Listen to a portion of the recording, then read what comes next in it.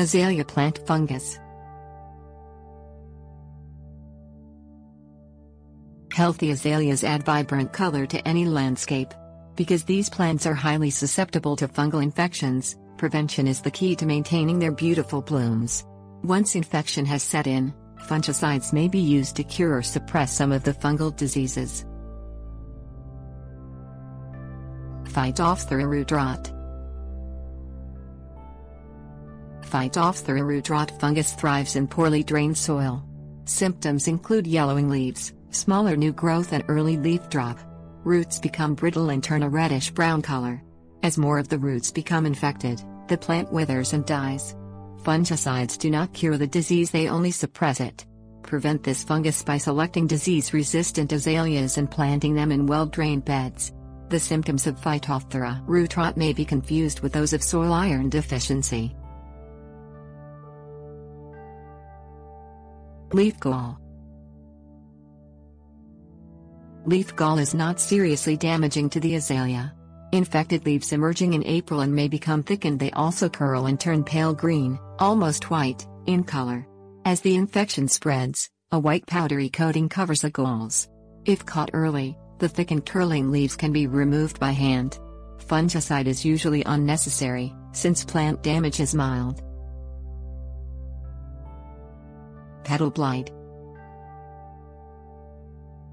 Petal blight fungus only affects the blossoms on the azalea plant. Tiny white spots appear on colored petals, and rust-colored spots appear on white petals. As the infection progresses, the spot size grows, and the petals become slimy. Cool, wet weather during flowering season increases the chance of petal blight. Pick off and destroy infected flowers and apply a fungicide such as Banamil when the flower buds begin to open. Future treatments every 5 days during the blooming period may be needed.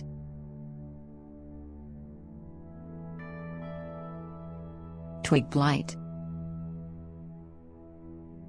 Well-established azaleas are more susceptible to twig blight. Aggravated by environmental stresses such as drought or excessive heat, the infection causes twigs to wilt and leads to early leaf drop on infected branches. Fungicides are not effective in controlling twig blight. Instead, prune the diseased branches several inches below the discoloration. Disinfect the shears with alcohol between each cut to avoid spreading the fungus to healthy portions of the plant. Powdery mildew. More unsightly than damaging, powdery mildew appears in the fall months.